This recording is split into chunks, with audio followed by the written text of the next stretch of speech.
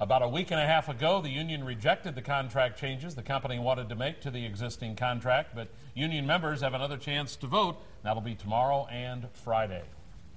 So what exactly will the union members be voting on starting tomorrow? Well, Fox 11's Becky DeVries has a closer look at the contract changes.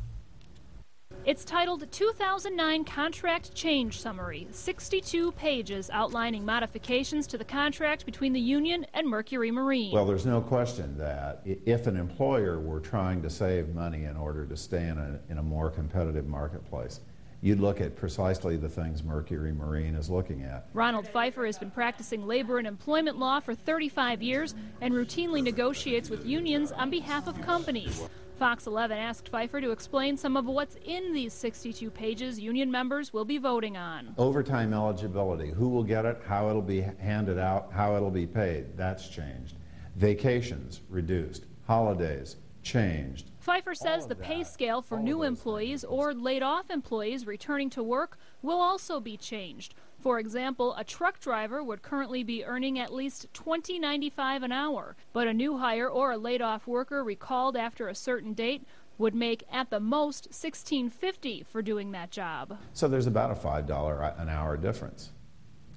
Spread out over 2,080 hours in a year, that's a fairly significant amount of money.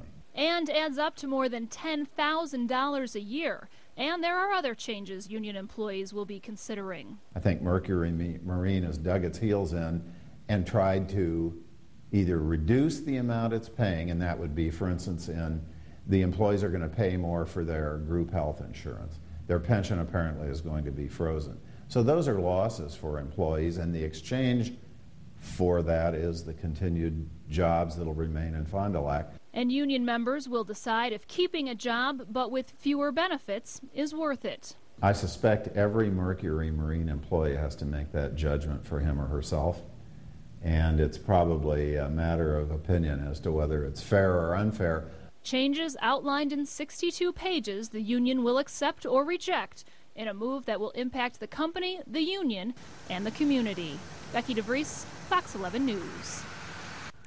Pfeiffer says the average union contract is 1 to 3 years. This one is supposed to be for 7 years, although the company moves come during the 4-year agreement reached just last year.